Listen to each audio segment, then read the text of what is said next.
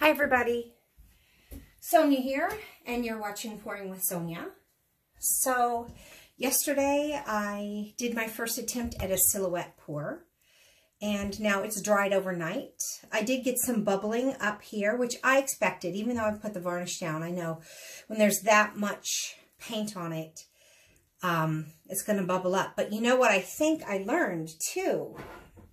I put some varnish over this lip before I laid down the paint. I should have also over this one, because it bubbled up from here and worked its way in also, the air, and maybe helped lift it. I don't know, but whatever. I expected that. So I've got with me today like a sanding block, because I expect if there's a ledge, I might have to sand it down a little. I don't know if there's going to be a ledge. It doesn't seem that thick, but I'm trying to be ready. And then I've got some paint brushes here, a few different sizes, to kind of paint my negative space. And I think I decided this had Payne's Gray, deep turquoise, and a metallic blue.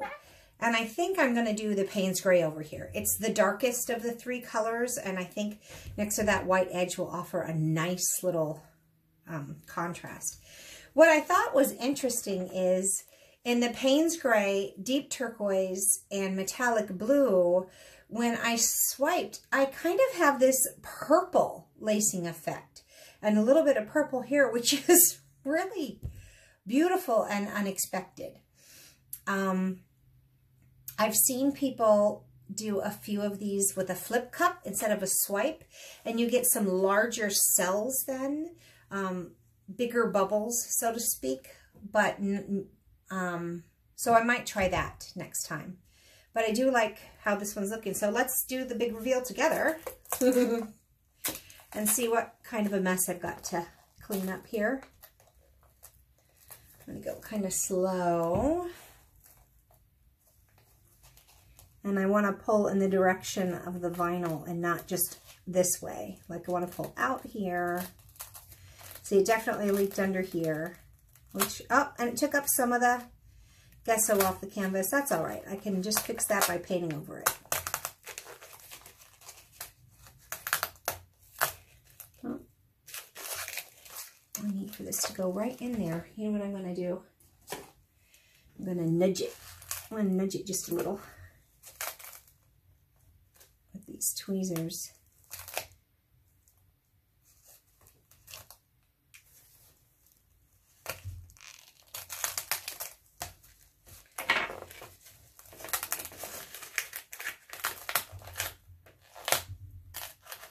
Here's the eyelash.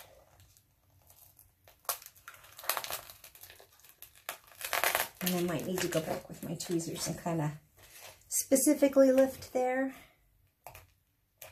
Maybe what I'll do actually is start from this side.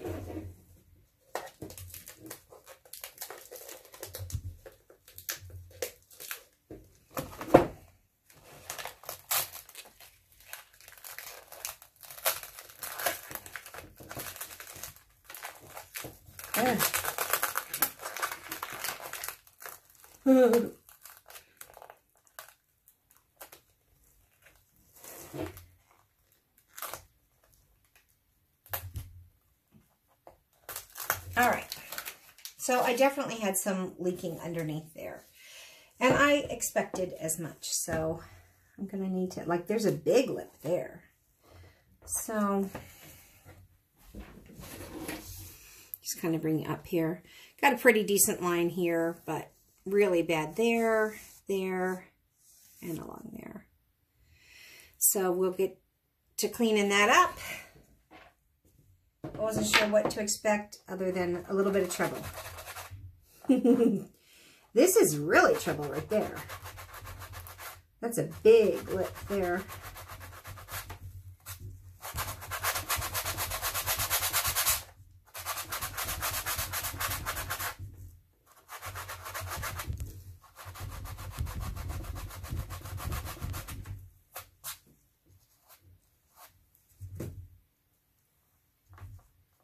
And that's kind of started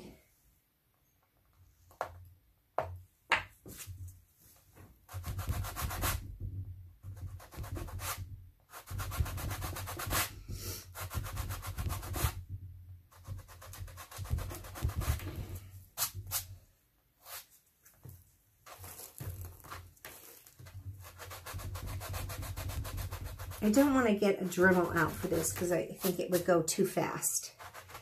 I just want to slowly sand down that really big lip right there.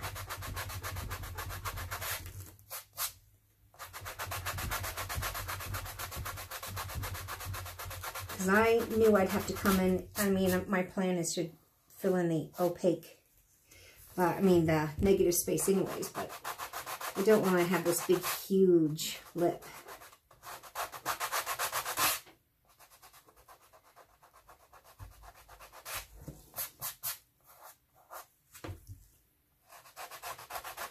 I know, it's probably not very interesting to watch, but I did tell you that I would come back today and got another couple of big lips right there that I'm going to try and get. I think I'll get this a little bit more.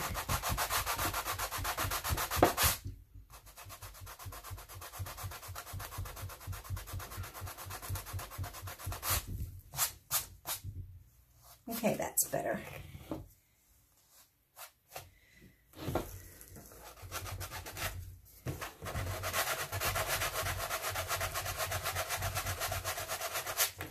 So even though the gesso came up with the vinyl here, the canvas is still intact underneath it, so no harm, no foul. I can just paint right over that.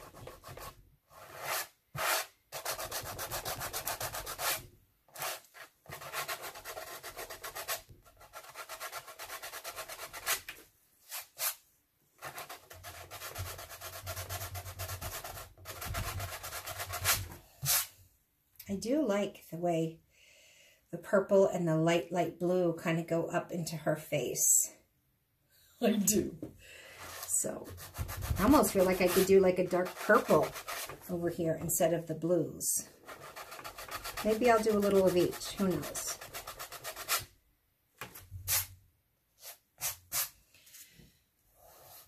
Okay.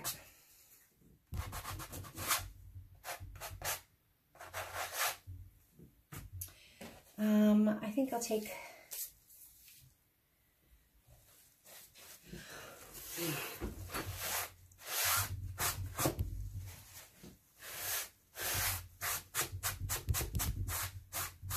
let me make sure. Okay. So now let's just see what happens when we fill this in. Got some Payne's Gray here. My bottle's almost empty. And I think, you know, just for kicks and giggles, I'm going to grab some. I didn't expect to do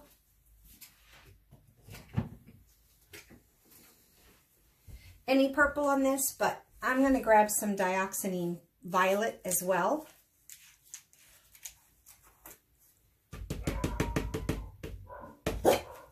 And I think, quiet down, little puppies. There we go. Had a little bit of trouble getting that out, but there it is. All right, so I've got some Payne's Gray and Dioxazine Violet. They are both by Creative Inspirations. I know you can't really see that because I always grab these things when I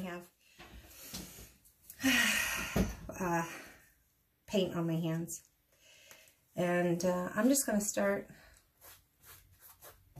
putting some broad strokes in here, and I'll get in closer, you know, next to the face in a little bit.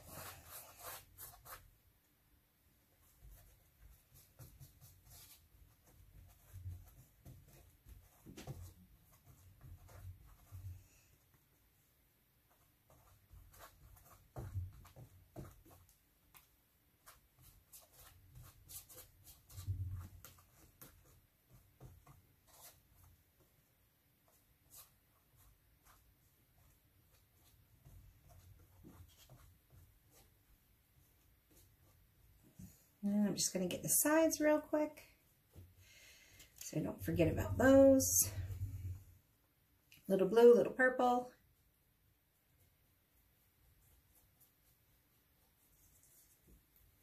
And I'll worry about my brush strokes in a little bit, but yeah, it's pretty straight. But like, if you go like this and you're not paying attention, I mean, that's the pattern that it will leave in your paint. So, strokes do matter. And I think for this one, I just kind of want to have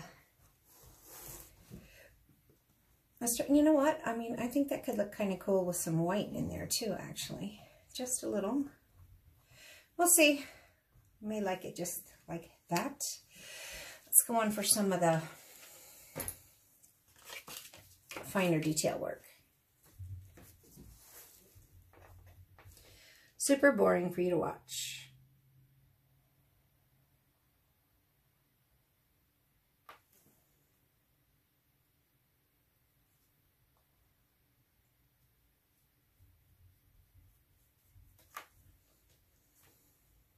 But this is what's going to be important here, and how the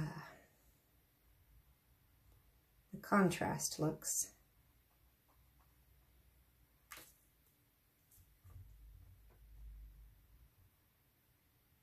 Grab some purple too.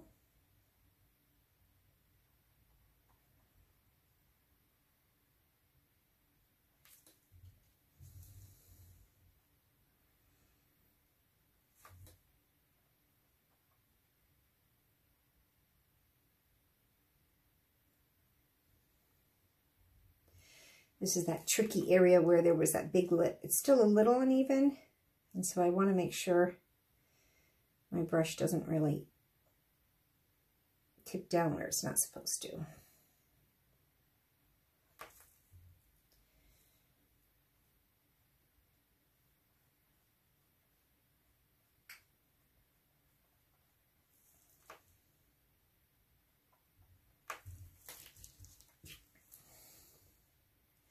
And I don't want that to dry too much before I blend it in with my bigger brush. So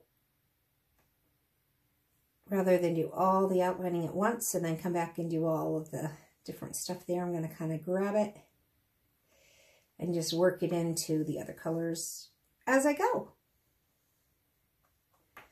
So I can get that kind of, it doesn't look like a line there that's not blended into the rest.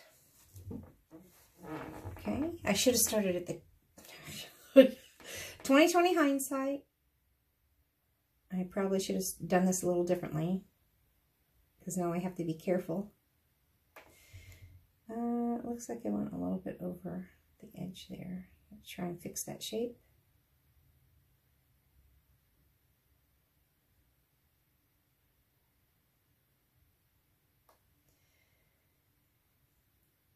And I have to have my reader's glasses now because I can't do anything without them. I can't see up close. All right, so now I should have 2020 hindsight. I'm right-handed, so I shouldn't have colored this in, because now I got to be real careful not to let my hand touch in there. Whereas if I would have started from the left and the top and worked my way down, that would have been better. I could have balanced on the canvas. So just FYI, that's already an observation that I am realizing right now. I would do differently if and when I do another one of these.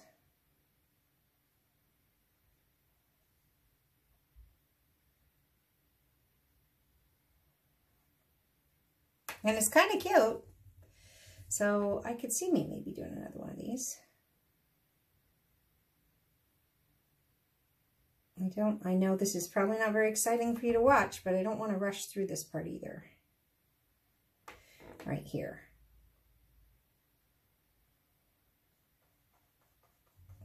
Because that would be hard to fix. Okay, back up here where there's another bit of a lip. I'm going to kind of start up here.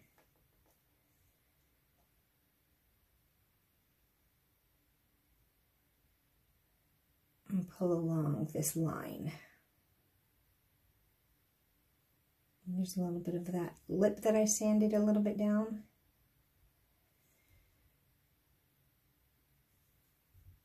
Flip my brush over.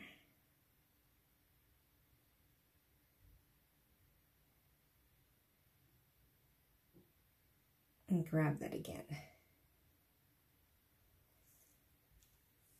A little bit of purple there.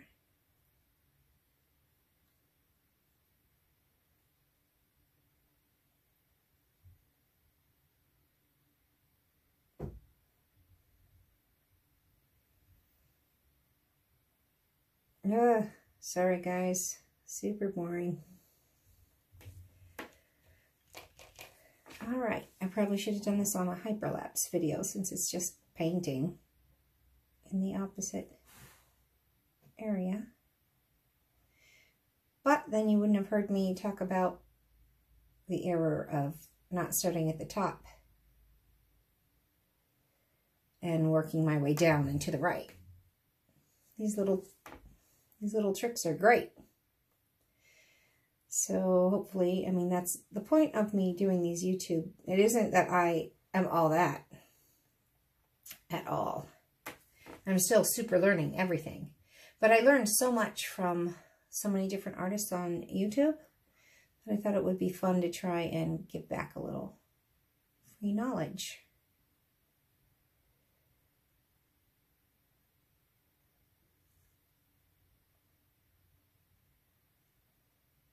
Okay, here we go. Almost done with the outlining part.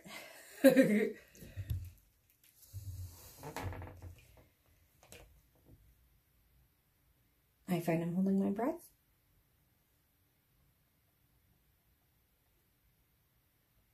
You can see I didn't quite sand it down exactly level there, but I don't think it's going to matter that much, especially if I put like a coat of resin on this. I don't think you'll notice those little bit of differences.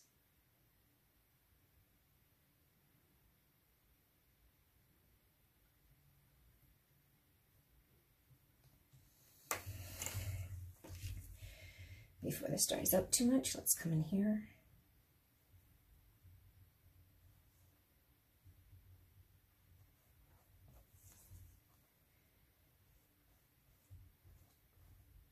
And yeah, see, it's already drying here. So if I wanted to put some white in, I would have to do it while this is still pretty wet. But I don't know. I think I'll just leave the white for over there.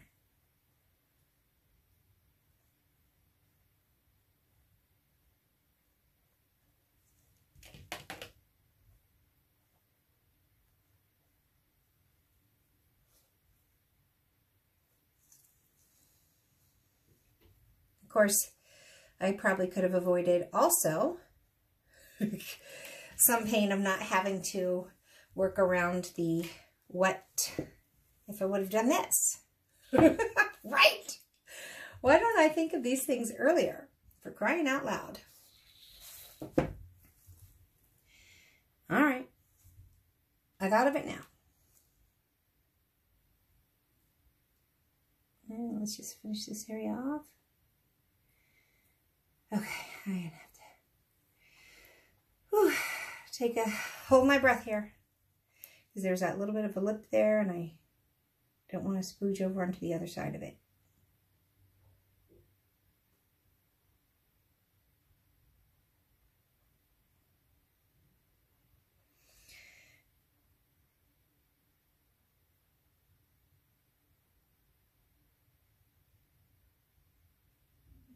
And I also needed to turn it this way so I could get this one side over here.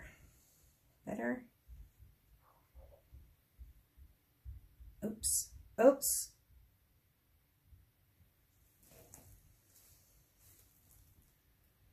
Kind of made a boo-boo there. So this isn't hard. It's just you need to be slow and careful.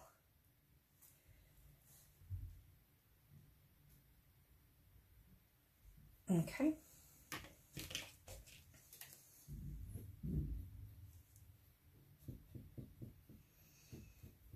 This side down here where I can see I didn't get it very well the first time.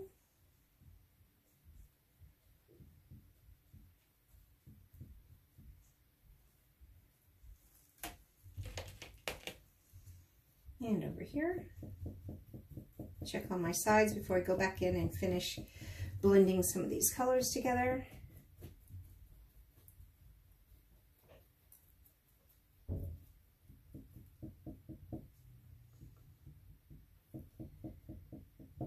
Because I don't really want any of the white showing through right here.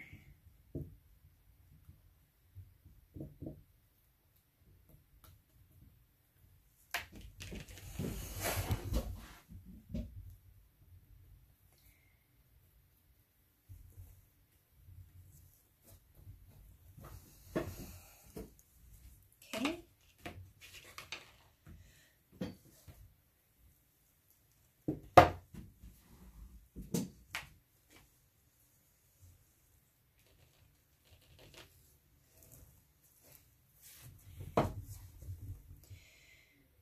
In here, those particularly deep spots, there's a little bit of a ledge, and make sure that the white's not showing through.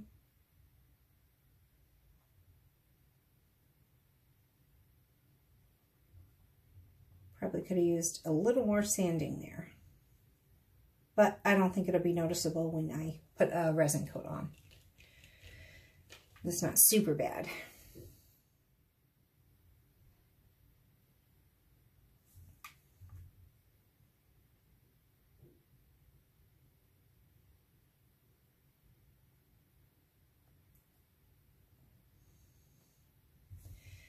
Okay.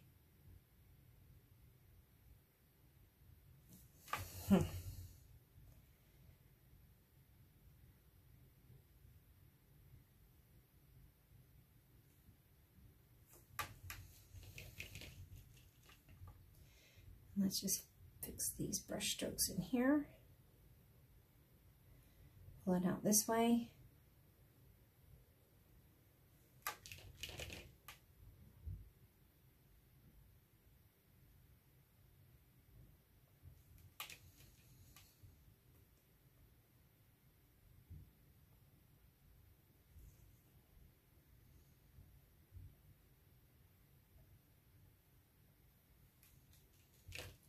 And I'm not talking much, it's just, I think, because I'm focusing so much. Make sure I don't rush and then like make a big oops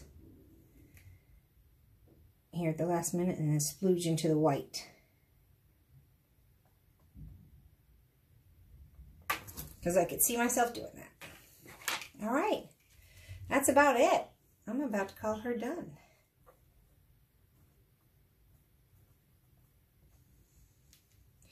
So, since you were patient enough to watch me go through all of that, let's bring you in for a close-up.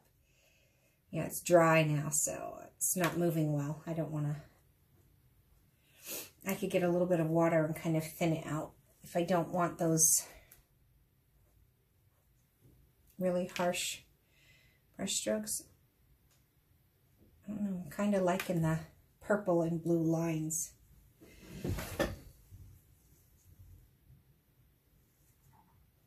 I don't know. I'm going to see how this is going to dry. I might go back in and do a second coat, or I actually think, you know what? I am just going to go for it. I have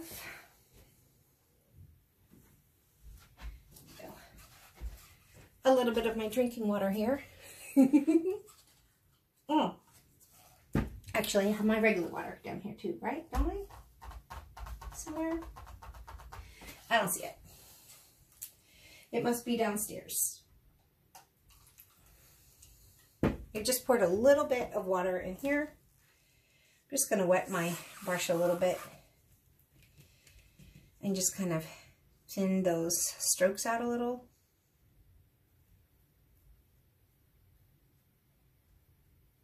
Just re-wetting that acrylic so that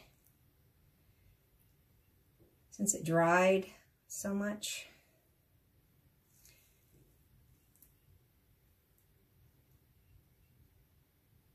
and I don't want to have those places where you can see I put my brush down, which I think you can see.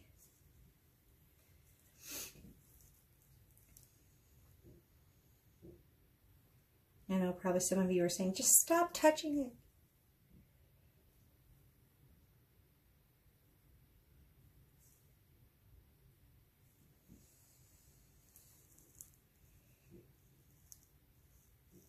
But I don't want to stop touching it. That's part of the problem. That's part of the problem we all face, is overworking something, right? But see, I had that glob there I wanted to get off. And I couldn't. It was too dry. Oh, there we go. I got it. There was a big glob of paint there. It was bugging me. I couldn't get rid of it. I couldn't pull it through the paint because it was too dry. And now I got it a little more wet and I totally got rid of it.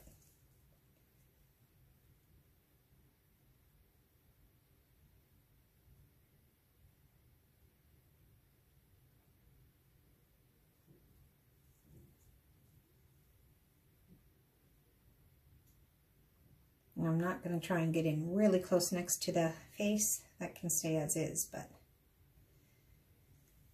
I might put a little more purple down here. Whoop. Whoop. Yeah, I kind of like that purple streaky.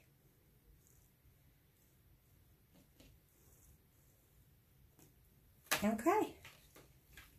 Now I think I'll call it quits. And now we can come down. Although, oh, good grief. You're definitely seeing some of that canvas there.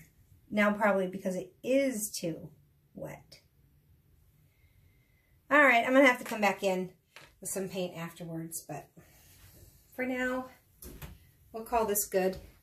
I just will probably let it dry about 15 minutes and then just go fix that up. But no need to keep you waiting all that time. Let's just come in and take a close look at her. This is dried, pretty much dry. And I think a little bit of resin with a little bit of glitter, like crystal glitter, will make that look really beautiful. There's some really beautiful lacing in here. And what I thought was really neat is how there's some of the purple that came through here. There's no purple, but I definitely got this kind of beautiful purple swish going out from her face. And that's why I wanted to put a little bit of, let's see if you can see that a little better. A little bit of that Payne's Gray with the purple in there, just to kind of, yeah, looks kind of good. I just am going to let this dry a little bit and then come in right here where I don't want to see those brush strokes. You know, it was too dry, and then the brush was actually picking up the paint and lifting it off. And even though I tried to wet it and fix it, it still is there. So I'll just fix that a little bit up. But for the most part, there she is. I'd say I'm pretty happy with that. And I like it. So thank you for watching. Please like this video and subscribe to my channel and have fun painting, everyone.